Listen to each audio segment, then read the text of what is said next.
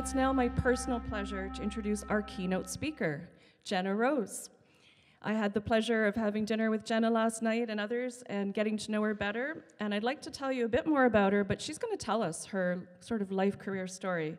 So I would just say that she's currently the coordinator of strategic initiatives at Canada's National Ballet School and a longtime dancer herself. And her progressive career steps are on point for today. Jenna is passionate about advancing arts and culture in Canada, but knows it takes more than passion to make your career path. So without further pas de deux, please welcome Jenna Rose.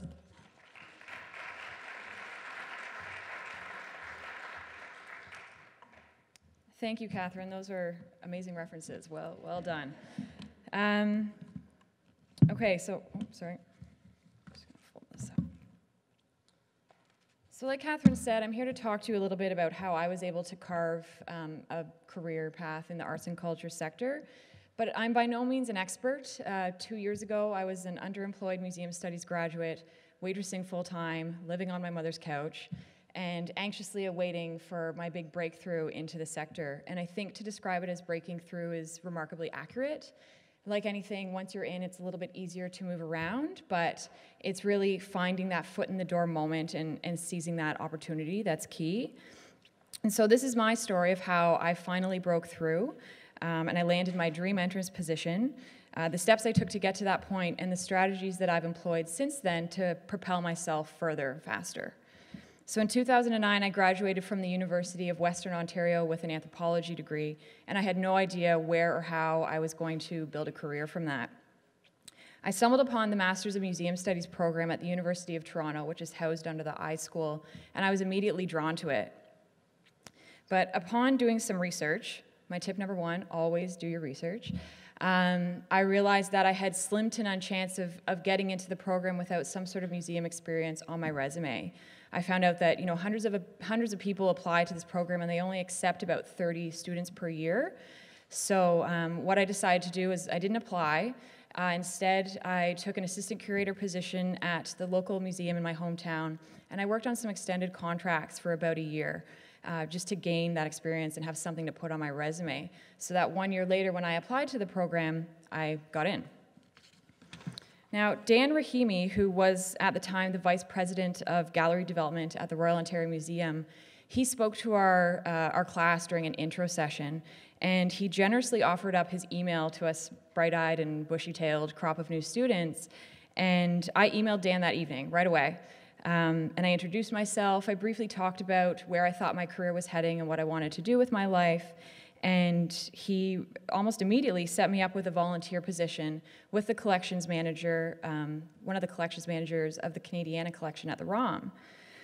Tip number two, leverage your status as a student or emerging professional to reach out and pursue professional development opportunities that might not otherwise be available to you. The ROM has a very rigorous volunteer program and a few very coveted positions, but I knew that the ROM and the Museum Studies program had a very close relationship and had for many, many years, and so I was able to kind of take advantage of that connection and get a volunteer position. I also volunteered with the OMA, the Ontario Museum Association, during my first year working the registration desk at their annual conference, because I thought, what better way to meet and get face time with arts and culture professionals than working the registration desk and being a face for that conference. And it's really vital for your early career years to use your free time to volunteer, not only to build your skill sets, but equally importantly, to build your relationships and positive rapport with people in the field.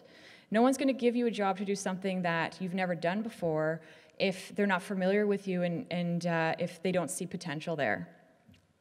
So the Museum Studies program offers an internship course which most students take because it applies the theoretical knowledge you learn in class into a museum context. And I realized rather quickly when I started the program that when people enter this field, they hold on to those jobs. Turnover rate is not high, which I'm sure you all know. And so this brings me to my tip number three, think outside the box. And this is something that I kind of implement in my life, and I will always implement in my career. I decided to think more broadly in terms of where I wanted to do my internship. Instead of focusing on one specific museum site, I turned to the governing bodies of museums in Ontario. And I was able to arrange a double duty type role, working grant intake with the Ministry of Tourism, Culture and Sport, while also acting as a liaison between the ministry and the OMA. And so this is really a remarkable opportunity. And like many internships and jobs that you'll be in, the other duties as assigned line in your job description, it really comes into play right out of the gate.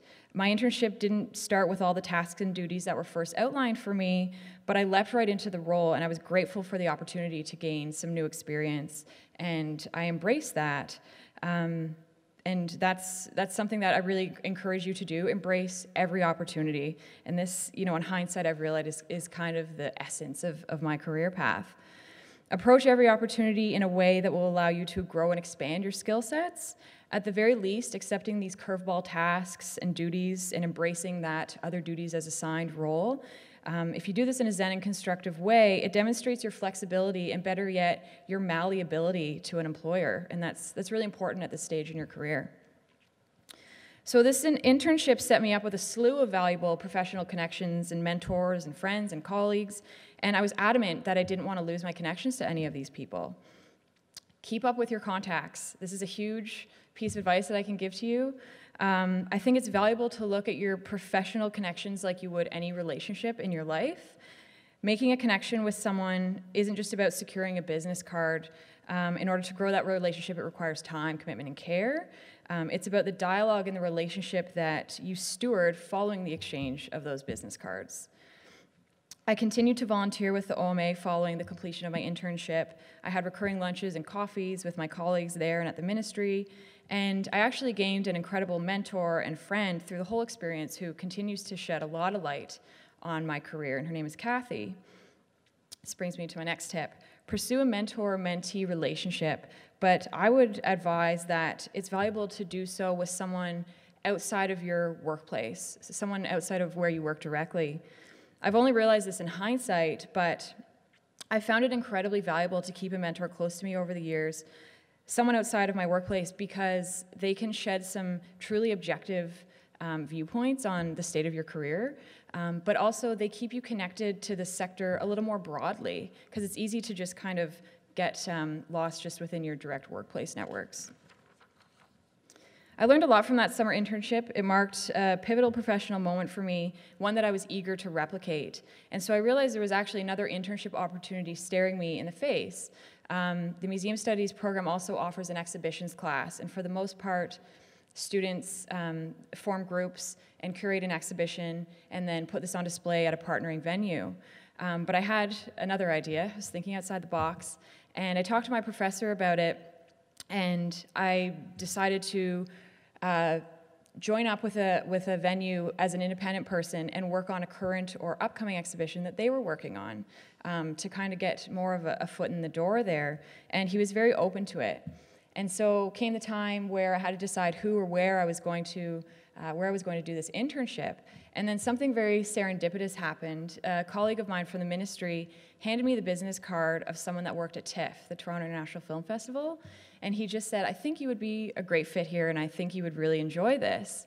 And I didn't know it at the time, but this really was my foot in the door moment. And he gave me that business card because of what he knew to be my career trajectory and where I wanted to go, but he also gave me that business card based on what he knew about me personally. And he knew I loved film, and he knew I was well tapped into the pop culture realm.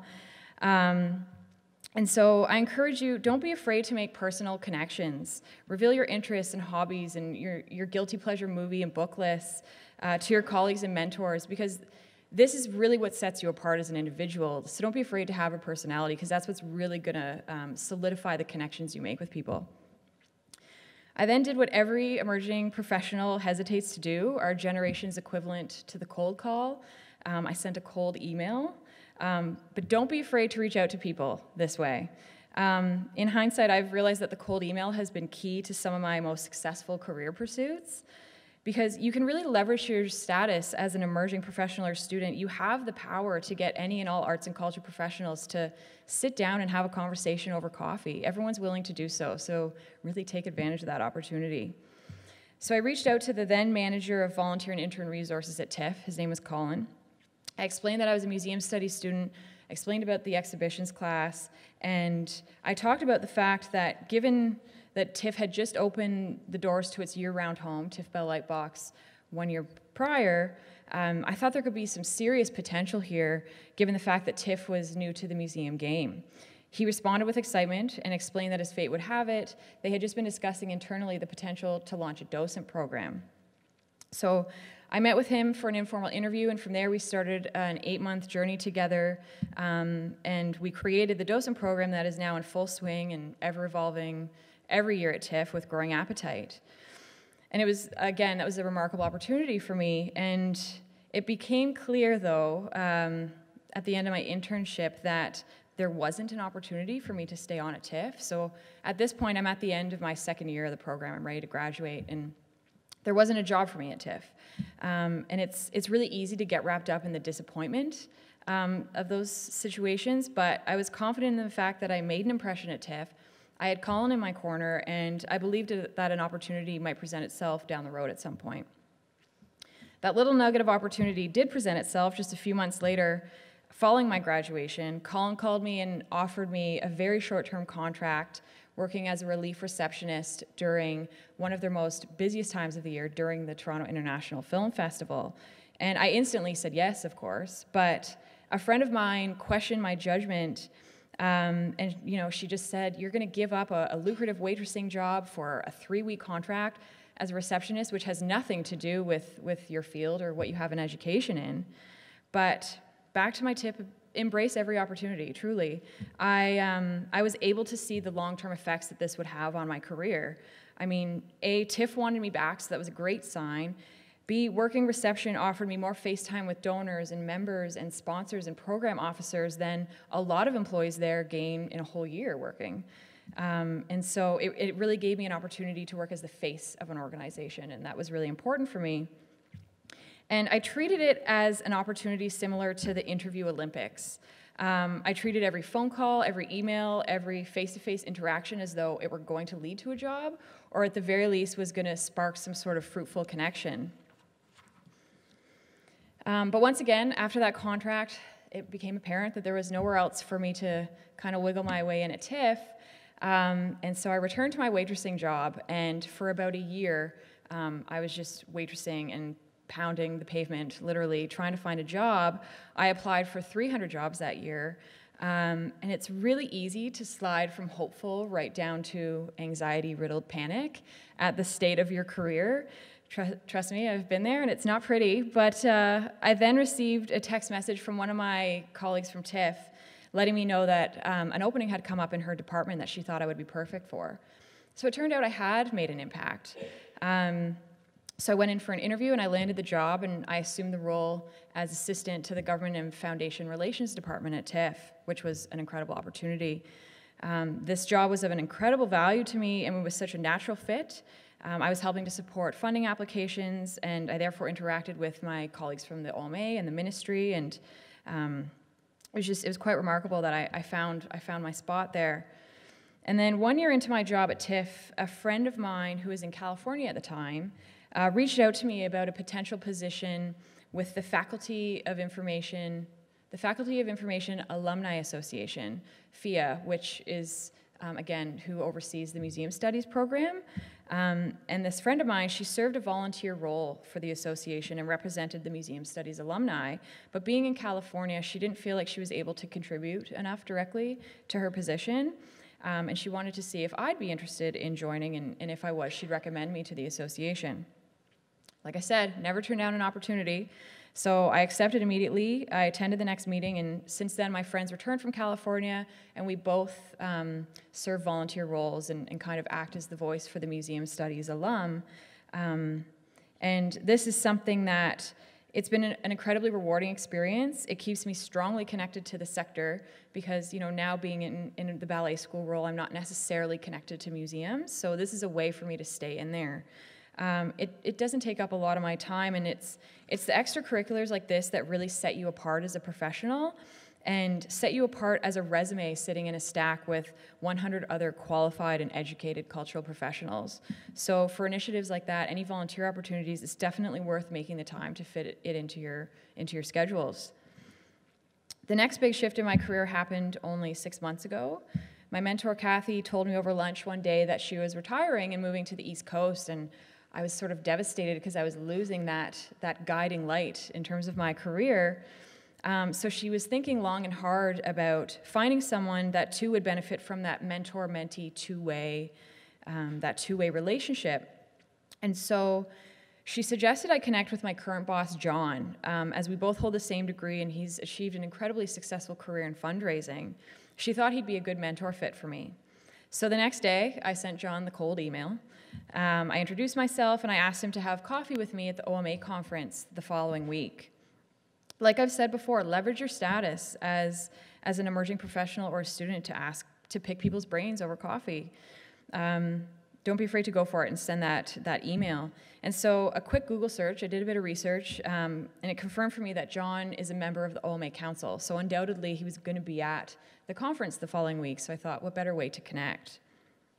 Now, my intention was just to pick John's brain a little bit and approach him as a mentee.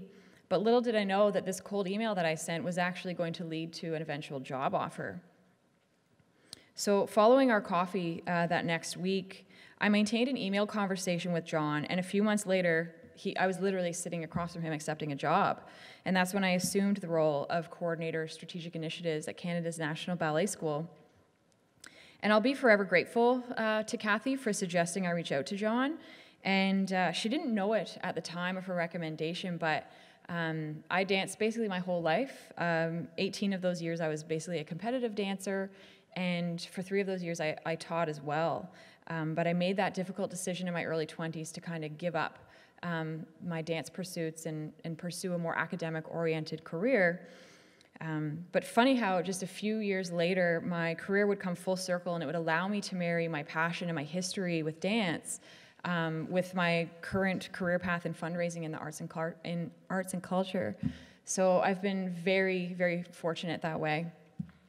So that sort of sums up my story. Now, I purposely didn't outline my career goals and objectives and kind of nail those down for you at the beginning of my speech, because to be honest, I don't really have structured goals, but in my case, I think this has actually benefited me along the way. I've sort of gone with the flow, and I've let my connections and my progressing experiences guide me. I was open to every opportunity that presented itself, and I've embraced the fact that to some extent, my career trajectory is malleable, and various factors can shape it along the way. I think, having an incredibly concrete goal kind of just narrows your vision, and you might miss some other opportunities that could come up and be quite valuable to you. So all that being said, I'm just gonna reiterate a couple of my key points or my key tips that I would like to offer to all of you. Obviously, networking is such a huge skill that we all need to build and continue to build through our careers.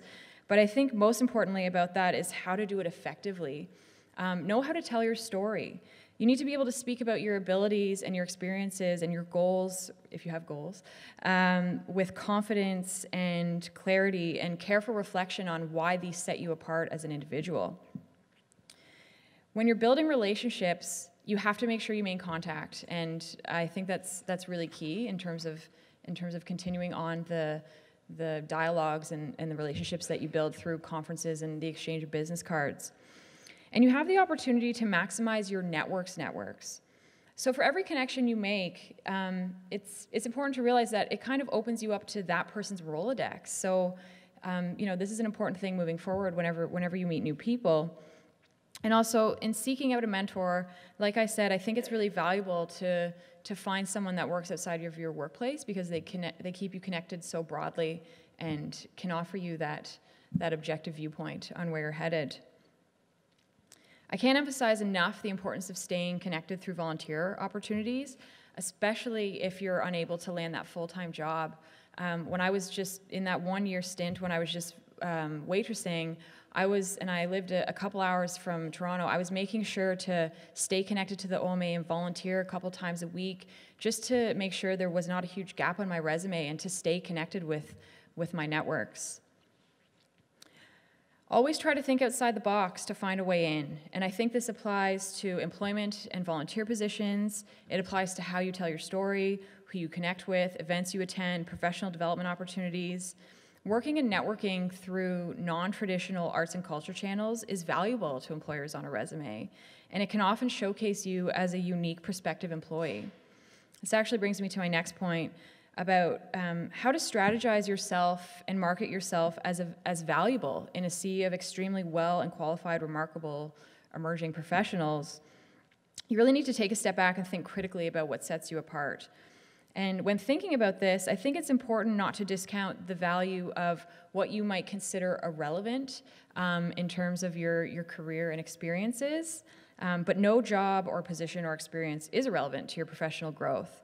And I think we all need to acknowledge that. I completely believe, and I always make sure to emphasize, that my experience as a waitress in the customer service industry is what really molded my personality to be conducive to the fundraising and development sphere. Much of what we do is stewardship, which is essentially customer service, and so having those strong interpersonal skills is so inherent to the job. And my experience as a waitress gave me confidence in those skills, and it's really propelled me forward through my connection making and networking opportunities. And all of these incredibly valuable skills I didn't learn in the arts and culture sector, but that doesn't make them irrelevant. So keep that in mind. And my last point is, don't be hesitant to be bold and reach out to professionals. You are in this perfect pocket right now where you can essentially get anyone to sit down with you and have a conversation. And I'm sure most of you realize that the arts and culture professionals are some of the most warm and open people, and they know the struggle. So, start initiating those conversations. And when you're sitting down to have these conversations over coffee, it's actually incredibly valuable because it provides an informal forum for you to practice your job interview skills, essentially.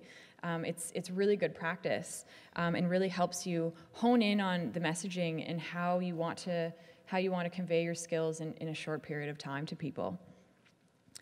So that basically sums up my story.